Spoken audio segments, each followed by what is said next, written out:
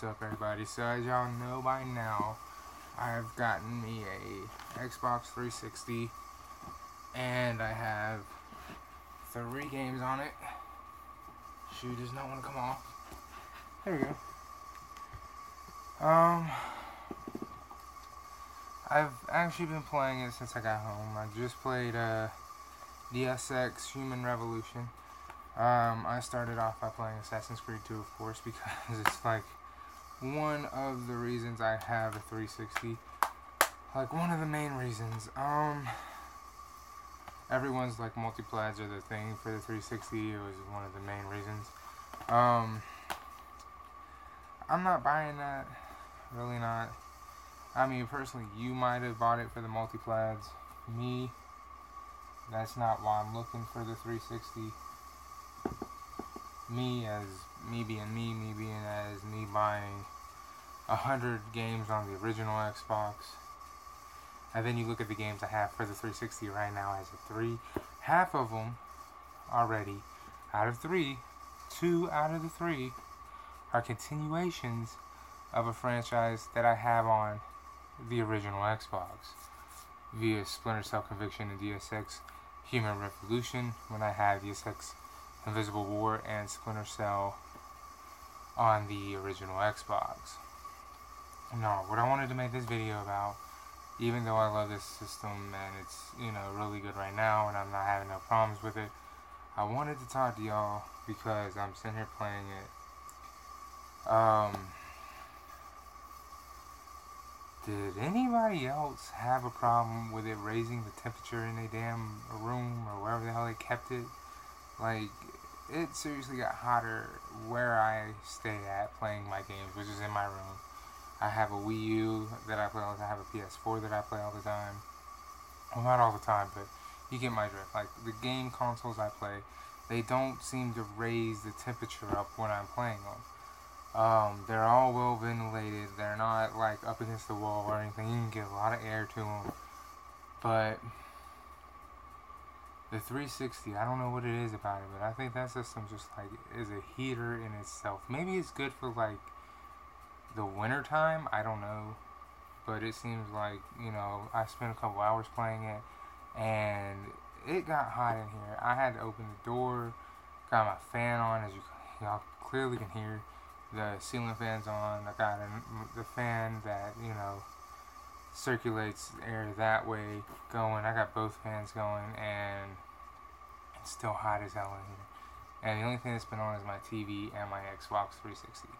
Because I've been playing the games, been wanting to make sure the games work. And the only one I haven't tested is the Splinter Cell Conviction. Like I said before, the reason I bought the thing was to continue franchises of the original generation, like Max Payne 3 I'm planning on getting. I got the Splinter Cell Conviction. I just gotta get Blacklist. Even though I don't like Blacklist, because it is a Splinter Cell game, I will get it. I will have it, and I will have every Splinter Cell game on the 360. I'll have all the games on the Xbox. I mean, Splinter Cell is strictly Xbox for me. Ninja Gaiden 2, Ninja Gaiden 3, yes, I'll have those. Kingdom Under Fire, I'll have those.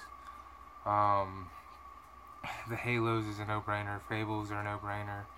I mean, just, the random stuff that Xbox franchises from the original. If it was an original Xbox franchise, not strictly on the Xbox, but an original Xbox franchise that stayed with Xbox, like had Fatal Frame stayed with Xbox, I would have Fatal Frame on Xbox 360 as much as I could, but it didn't. It went to, the 3DS and then the Wii U, and it's been on the Wii and Nintendo.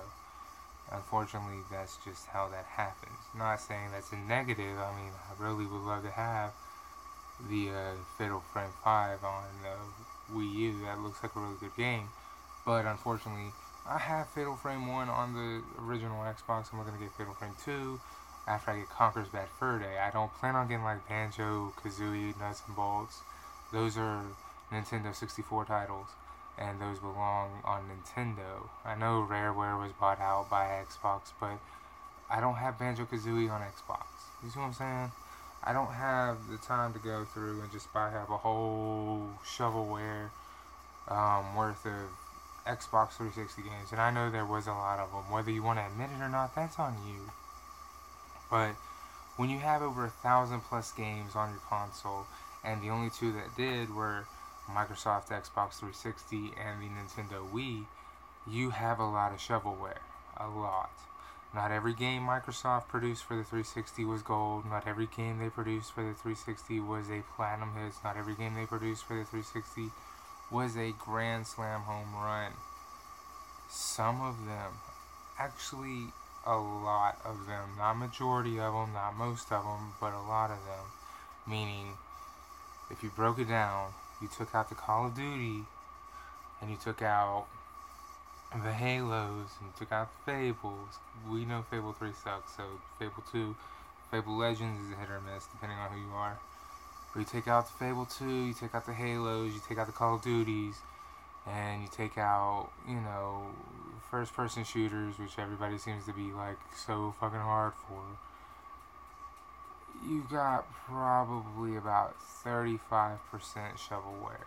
You see what I'm saying? So it's there. And people who act like it's not are just fucking stupid.